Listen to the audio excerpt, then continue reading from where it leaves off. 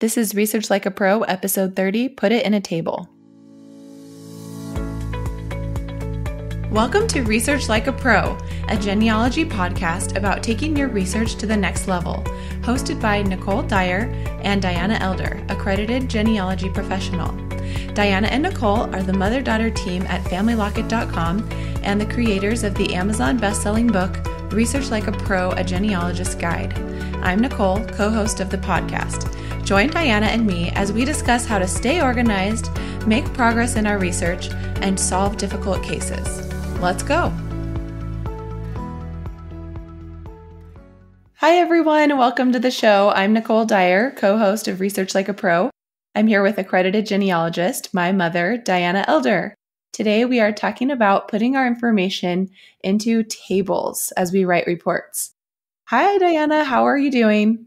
I'm doing great today. It's so fun to have a day to just stay home. Last week, I was up in Salt Lake City every day doing SLIG, which is short for the Salt Lake Institute of Genealogy. And I had to get up really early and commute up there and then come home later at night. So I really like my commute just upstairs to my office, staying at home this week. It's been awesome. Yeah. But SLIG, let me just tell you and everybody listening, what a great opportunity it is to go to an institute. You have 5 days all day and you're immersed in a subject. So there were a lot this time at SLIG that I wanted to take. There was an African American course, a Native American, 2 DNA courses, multiple things that I would have loved. But I settled on Advanced Southern with Mark Lowe, and I'm so glad I did because I just learned a lot of new record types, just the stuff that you don't really get to in regular genealogy. It's when you're really digging deep. So it was super fun. I had a great week. And next year you need to come with me, Nicole. I want to. I'm so excited because I signed up for the very first ever virtual course that SLIG is putting on. It's called Intermediate Foundations, and it's beginning actually in 2 weeks. So I'm really looking forward to that. It's going to be taught by Sarah Scribner, who's a certified genealogist, and there are several guest teachers as well, including, I think, the legal genealogist, Judy Russell, and a few others. So I'm excited. It's every Tuesday night.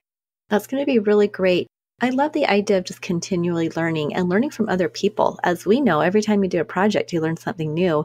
And so when we learn from other people, they have different research experience than us, and we can glean all of their experience as well.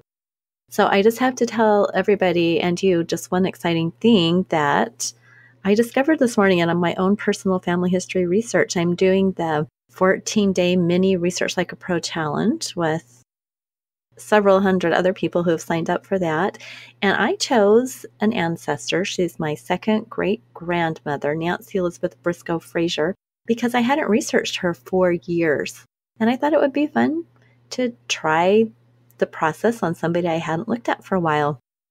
Well, in less than an hour of doing my timeline analysis, I found that I had added as a source or a hint on my ancestry tree for her a pension index card from Oklahoma, a widow's pension. And I hadn't known when I added it that you could actually go look at the pension. And those are now digitized. So in just about 30 seconds, I had found that pension and started reading the 10 pages of it. And it had just a few informational things that I didn't know, like her marriage date, her birth date, and the county she was born in. Just a few. Where her husband served in the Confederacy. Yeah, I'm reading it with my mouth dropping, thinking, oh my word. When we think we know everything about our ancestor, we need to rethink that because there's going to be something else out there that will put it all into focus and change your assumptions. This changed a bunch of my assumptions about her. It was such a fun morning. Great. I love those discoveries. It's so fun to be researching your own family sometimes too after doing all the client projects. Oh, yeah. Well, we just have to say thank you to all of our listeners for signing up to the 14-day mini challenge. It's been so fun. Over 300 of you have signed up to do the email challenge, and there's over 180 people in the Facebook group, and you can still join that. When this airs, it will be the very end of the challenge, but we will continue to keep the Facebook group open for anybody who wants to try doing the 14-day challenge with all the tasks in there so that you can see what to do each day. And you can sign up with friends and whatever and continue doing your research. So thanks everybody for joining us. And it has been so fun seeing all of your research questions, your objectives. And on the day that we're recording this, it's the third day of the challenge and everyone's doing their timeline analysis. So it has been really fun, and I'm excited to see what everyone learns throughout the process. And holy cow, there are a lot of cool ideas out there about how to do your timeline and really neat photos that have been shared. So we love it. All right. We also want to mention that today, the 4th, and tomorrow, the 5th, are the last 2 days for our eCourse sale. So it's on sale for $99. And the ebook, Research Like a Pro, is also on sale for the next 2 days for $4.99, which is half off the regular price. So we hope that you will purchase that if you've been thinking about getting it while it's on sale. And also the eCourse, if you want to extend your learning to a more structured environment where you watch the webinars and take the quizzes and share your research in the dedicated Facebook group for the eCourse and get more feedback, then we encourage you to sign up for that. And let us know if you have any questions. All right, let's move forward with today's podcast. We have a review from Nancy in Illinois. She says, I agree with everything previous reviewers have said. I especially appreciate that while the tone is warm and friendly, the information is still presented efficiently. I listened to another podcast recently on another topic where the two podcasters' kitchen conversation style included a lot of idle chit chat that made it very inefficient to find the meat. I also appreciate that they have no advertisements. They give honest feedback about the products they use, but don't hawk them. And then Nancy had a question. Diana mentioned that she files electronic records under the person the record pertains to. Since a census page will likely list more than one person in a household, does she duplicate that file in each individual person's directory, or file it only under the head of household, or have some other method to make additional household member census information available? That is a great question that we have talked about before. And one thing that you can do is copy that file and put it in all the different folders if you're doing your electronic filing. But if you're using Google Drive and having that backup and sync to your computer, a great tip that I learned that you can do is to put that one file without copying it into several different file locations across your Google Drive. And one way that you can do that is by pressing Shift-Z when you're on the file, and then it will ask you where you want to put that file, and you can have it in multiple locations. So it's kind of showing all these different file folders that point to the same document. And that can be nice if you're trying to save space in your Google Drive so that you don't go over the required amount, or if you just don't want to have a bajillion copies of the same census image. Diana, what do you do about that? I want to try your Control-Z in Google Drive because I haven't done that. I have just been copying and putting the census into the different household members. But I do also put things into Evernote because I like the way Evernote lets me tag things. So I have discovered in my Google Drive that if I right-click on, say, that census image, and then I go to Send To, I can send it directly to Evernote. And I have to be in Evernote on the correct notebook. So if it's in, say, my Schultz notebook, it shows up right there in Evernote in my Schultz notebook. And then I can tag it with the surname and the location, the year of the census. And then when I'm doing maybe kind of a locality search for all the people of that surname in an area, I can find it. I could also tag it with the names of people in it. I keep everything in Google Drive, but then I also like to put it into Evernote, because sometimes I want to search for things in a little bit different way, and it gives me that capability. Good to know. You should try Google Drive because it's not Control-Z because that's undo. It's Shift-Z. So you have to be looking at the list of all of the files in a folder and select that one file, and then you can say Shift-Z, and then a little thing pops open, a little box, and it says Add Here. And so you just select where you want to add it to. Nice. Did you learn about this from a YouTube video, or how did you find out? No, I was just reading in the Google support forum when I was, not even the forum, but just the Google articles about how to use Google Drive.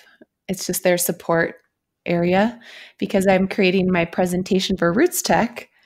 And my presentation at Roots Tech is all about organizing your files with Google Drive. And so I was really excited when I saw that feature because I knew it would apply to us genealogists so well because we have all of these documents that we want to put in all of our different folders that apply to different people. Like when you write a report about a family and you want to put it in each of their folder, you can just add it to each folder without having to make copies of it. I love that. In our show notes for today, could you put maybe just a little tutorial on that for everybody listening? Because if they're like me, they're going, okay, I kind of get that, but I need to have it written down or be able to see it better. Yeah. I'm sure you could just put that in like 3 little bullet points for us, and then we can go try it. Yeah. Because I really do want to do that. I love the idea of simplifying, making it easy, but then also being super efficient. I bet there's a YouTube video that someone has made. So I'll try to find that, or I'll at least put the link to the article of how to do it from Google. That would be perfect because I'm having a bad tech day today, and so I know I will not remember that. All right. Well, talking about tech, we're going to talk about tech today and how to use our great tools to help us research better. And that is using the tool to create a table in our word processing databases. Tables are one of my very favorite things because it helps me make those connections. It helps me look at my data in a different way. And there have been client projects that I have not been able to crack until I put the information into a table. And then all of a sudden, the answer to the problem is just staring at me, but I had to get it in a way that I could look at that information differently. So today we're going to talk all about tables and some of the tables that we like to use and some of our tips, and give everyone listening some ideas about how you could use a table in your research. I use tables in every research report because I know if it's going to help me understand the information, it's certainly going to help my client or anyone reading it understand the information. Plus, there's nothing more dry than reading a research report that's just paragraph after paragraph after paragraph of narrative. Having some tables breaks that up. It gives our eyes a break, and it really is more efficient in showing the data. Some of the things that we're going to talk about today, we're going to talk about how to use it to analyze your evidence, how to show the census information, and then how to use it for other types of records, and just give you some ideas about how we've been doing it. Well, just to give you an example that I want to talk about today, I talk a lot about my search for Cynthia Dillard Royston and her father. I've done several projects on this, and I have really narrowed it down to probably this George W. Dillard, who is her father. And I decided that in the last, it was a study group project, I decided I was going to really revisit that and track down every single thing I could find for that connection. And it was really key for me to figure out when Cynthia was born because I was going to go looking for her in the 1820 census. And I needed to know a pretty good birth year estimation. Well, as we all know, the census is notorious for giving us a wide range of not only birthplaces, but birth years. And Cynthia is one of those women that just got younger and younger. In 1850, she was 35. And then in 1860, she should have been 45, but she was 44. Then 1870, she was 53. And then by 1880, she was 62. Every 10 years, she lost a year of her life. And I love that because I'd be so young right now if I could do that. Anyway, I knew that things weren't really adding up, and I just decided to put that in a table. The first column has her name as it's written in the census, which is another interesting thing because Cynthia is spelled with an S, with a C. Sometimes she's Cyntha, lots of different variations on that name. So I put her name just as it is. I put the census year, I had the source citation, added as a footnote, where her residence is, her age, and then I make it easy on myself and I put her estimated birth year and her birthplace. So the range of her birth year wasn't as bad as some. Sometimes I've seen birth years that are really wide range. Hers was 1815 to 1818. So that gave me a pretty good estimation. And I settled on 1815 because it was the earliest. It was 1850. She was 35 years old. I figured that was probably the closest to the correct date. So anyway, I've since used that technique in a lot of client projects. In fact, the one I'm doing right now, I am using a table to show ages because this is an ancestor that probably has a 15-year range of age. And that makes a big difference when you're talking early 1800s and trying to figure out who the father could be and where they could be. So a table's great for looking at your evidence. It is. I love that table that you made for Cynthia Royston. So let's talk about those pre-1850 censuses and the tick marks. So when you're staring at that census, it doesn't seem very helpful, but when you actually take all of that information and transcribe it into a table, it can really help you understand the family and see what the family was like and give you some clues that you may miss from just reading it. So transcribing a census into a table and putting it into your analysis and your report is very helpful. So in a previous podcast, we talked about doing this, and we created a cheat sheet for you about census tables that you can copy and paste into your report, kind of templates for extracting that data.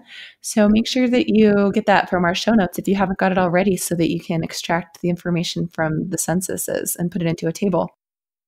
So I did this for my last Research Like a Pro study group project with William Keaton, because I tracked him in several of these pre-1850 census records starting with 1790. And I used the information in this to create a hypothesis for how many children he had. And it was really helpful, because when I found his estate record and it listed 13 children, I knew that it was the right family because that's how many children I figured out that he had. Another thing that the census tables helped me to do was to figure out his birth year range. Like you mentioned before with Cynthia Royston, you can put that all into a table. So I did that as well. And he had a large range of birth years. The 1790 census, it just says that he was a free white male who was over 16 years old. So then all I had that his estimated birth year was before 1774. So it wasn't that helpful. But then using that combined with the other ranges, for example, in 1800, he was listed as age 26 to 44. So then the range was 1756 to 1774. So now I had a larger range. Anyway, I did that every year for 1810 and 1820 and was able to narrow down the years more. So make sure that you're extracting all that great data from those pre-1850 censuses and putting them into tables. And then, you can try to figure out which child matches which tick mark. And you can also tell if your hypothesis would work, like George W. Dillard. So you thought that George W. Dillard was the father, and then you looked at the census where she would have been young, and there was a tick mark for a daughter of that appropriate age. So you thought, okay, my hypothesis seems to be matching up. Exactly. And I also found in two censuses, the 1820 and 1830, that had her of the appropriate age.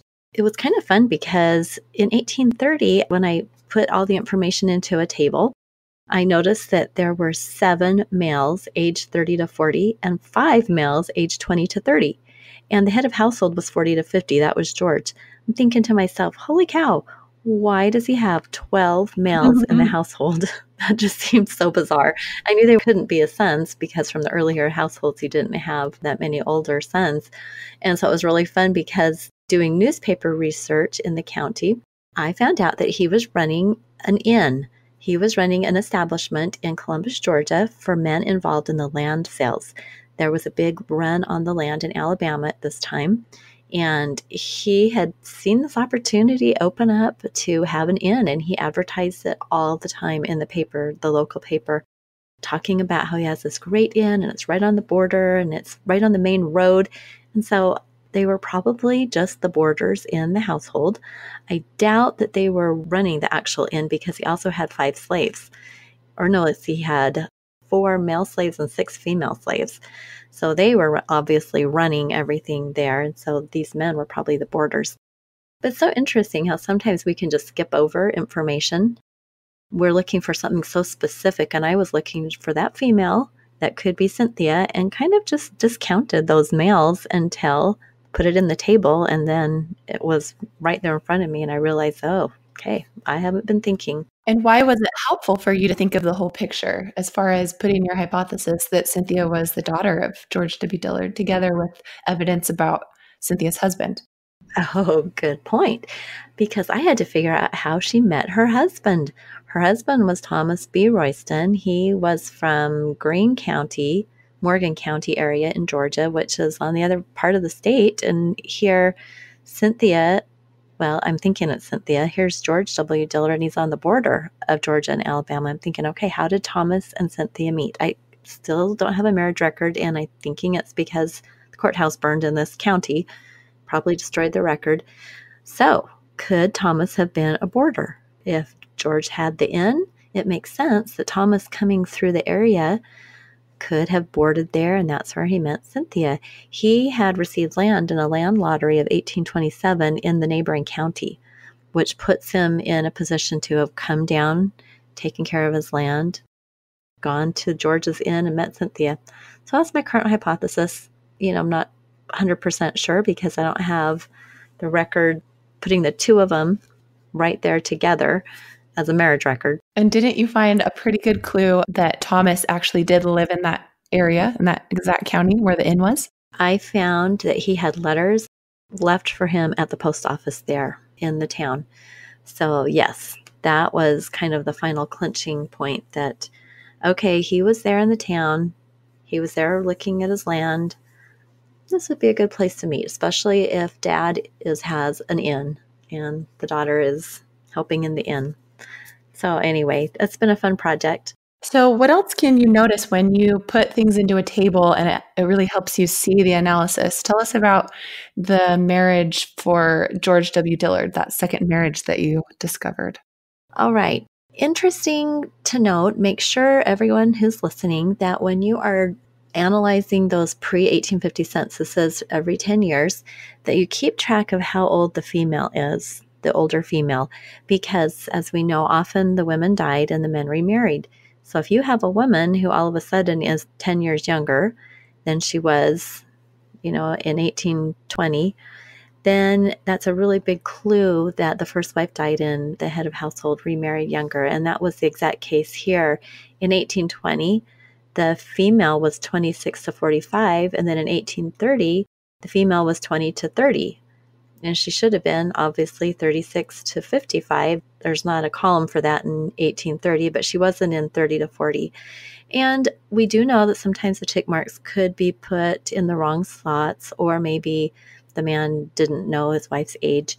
But in this case, it prompted me to look for a second marriage because I just wanted to know. We have to really examine these possibilities.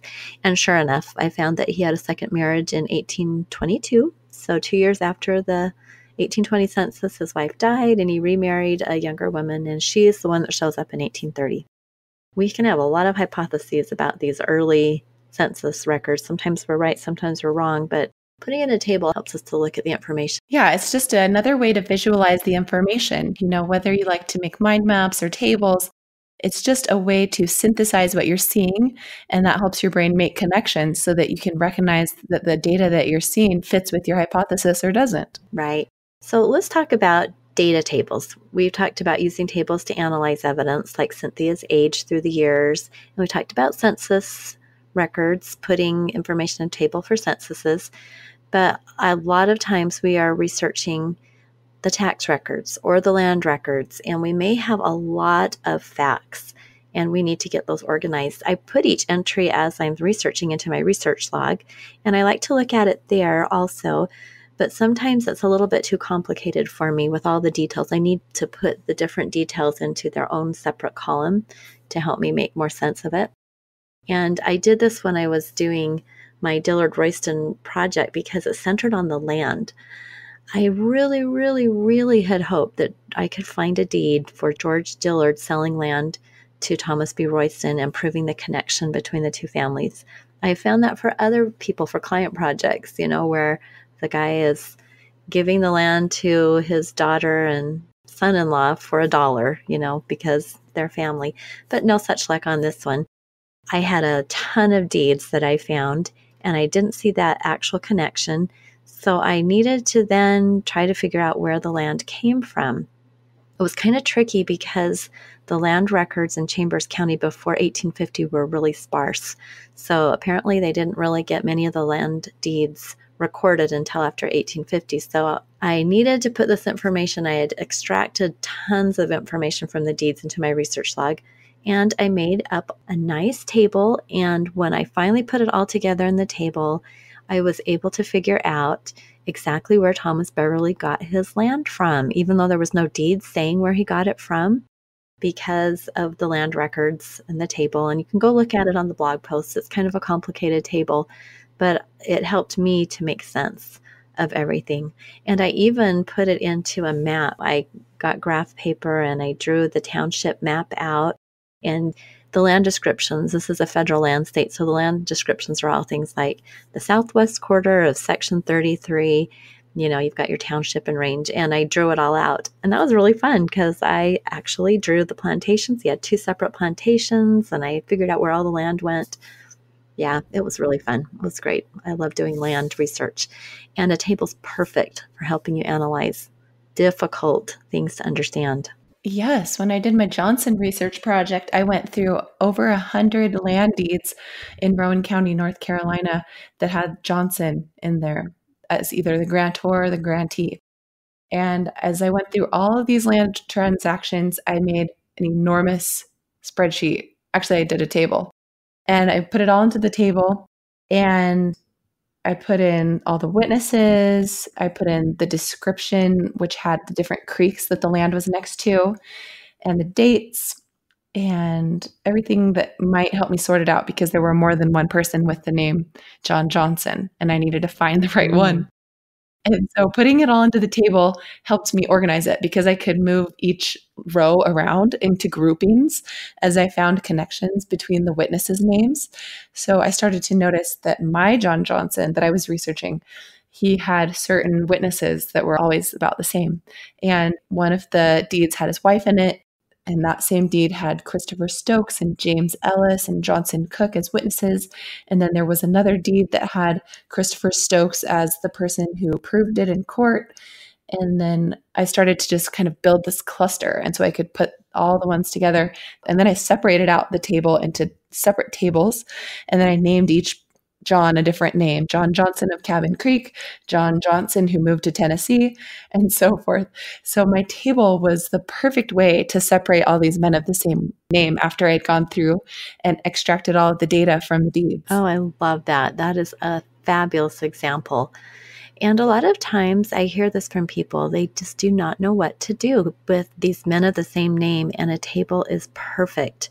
In fact, in my advanced Southern research class last week, over and over and over again, it was emphasized that in the South, more than any place probably, people moved as groups, and everyone in that community was likely kin for some distant connection. And so we have to really keep track of those witnesses and even the neighbors. If you're really stuck in something, I have done a project before where I took maybe the 1820 census, and I made a list of all the families or head of households 10 above and 10 below the person I was researching, and did that again in 1830, trying to find any individuals that seemed to be constant, that were the associates, that were people close to the ancestor researching. And so these kind of really advanced analysis type tables are your best friend for doing that. I always say that our research logs are our workhorse, but then our tables are where we take the data from our research logs and put it into a format that helps us understand it. Yeah, and help others understand it. I mean, when we're sharing it with a client or with other family members, it needs to be accessible to them.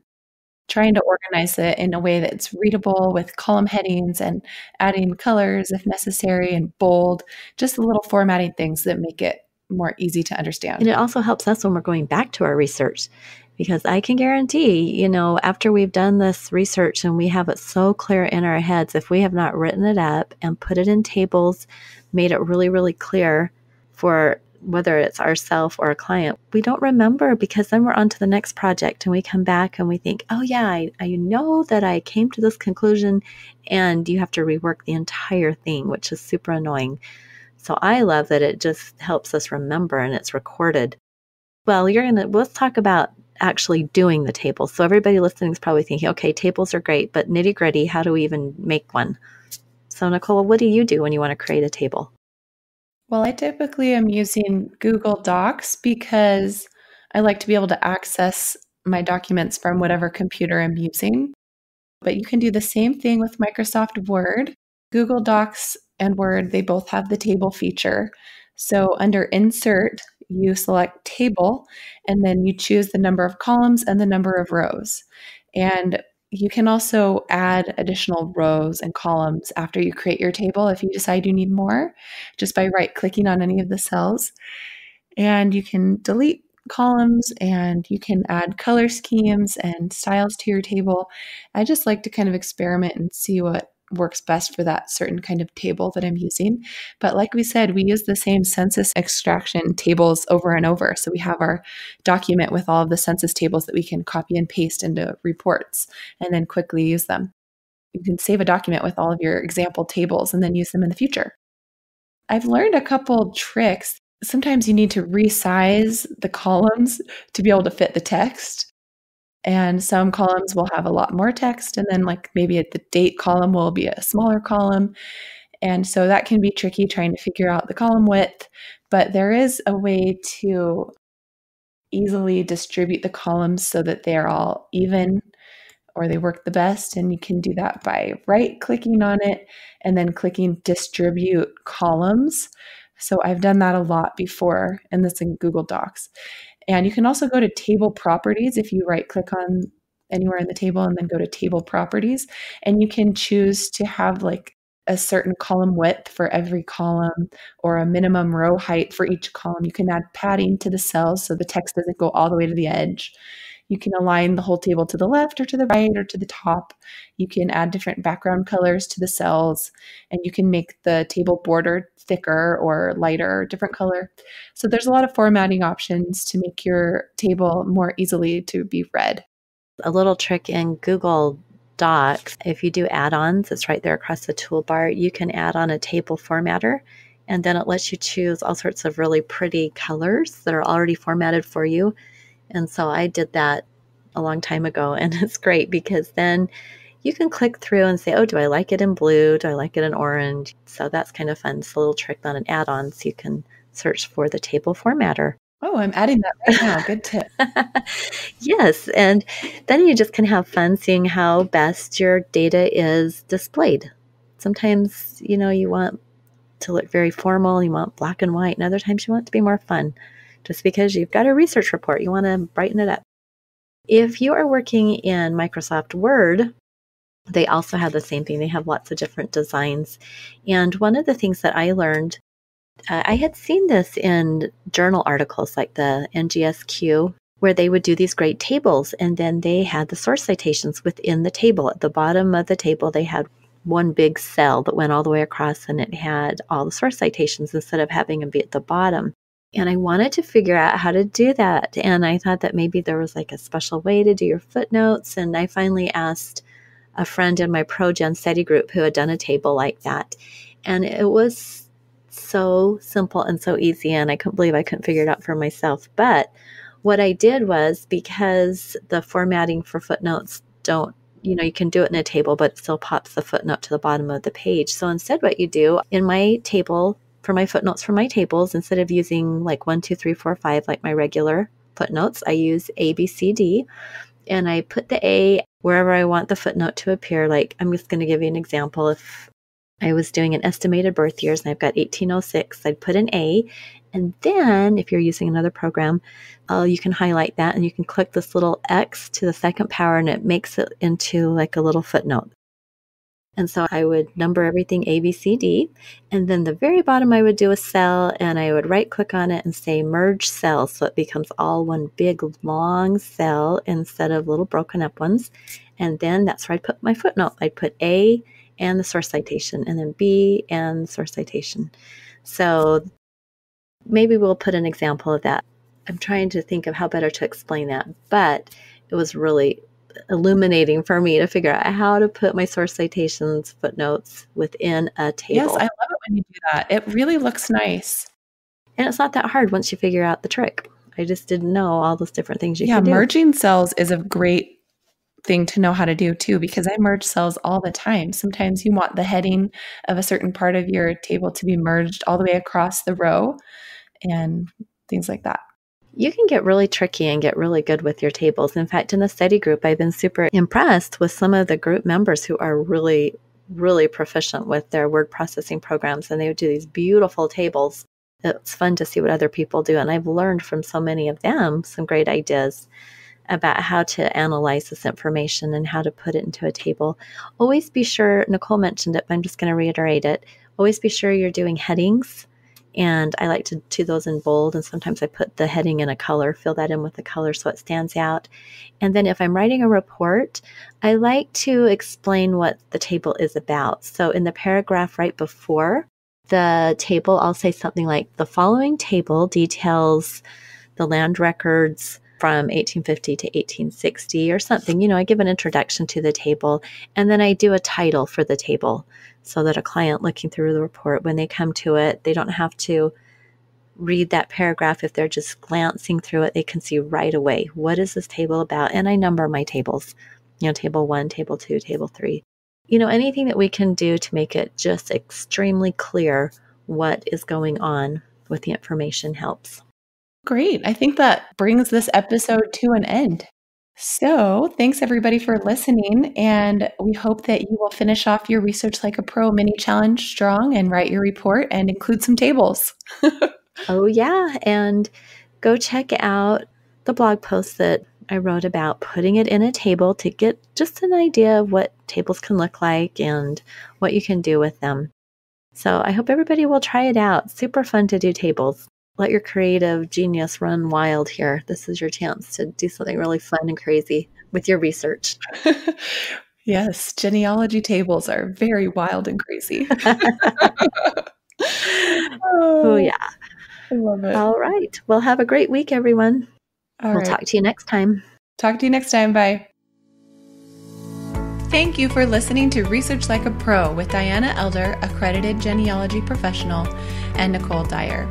We hope that something you heard today will help you make progress in your own genealogy research. If you like what you heard, please leave us a review on iTunes or Stitcher, or visit our website, familylocket.com, to contact us. You can find our book, Research Like a Pro, A Genealogist Guide, on Amazon.com and other booksellers. We hope you'll start now to research like a pro.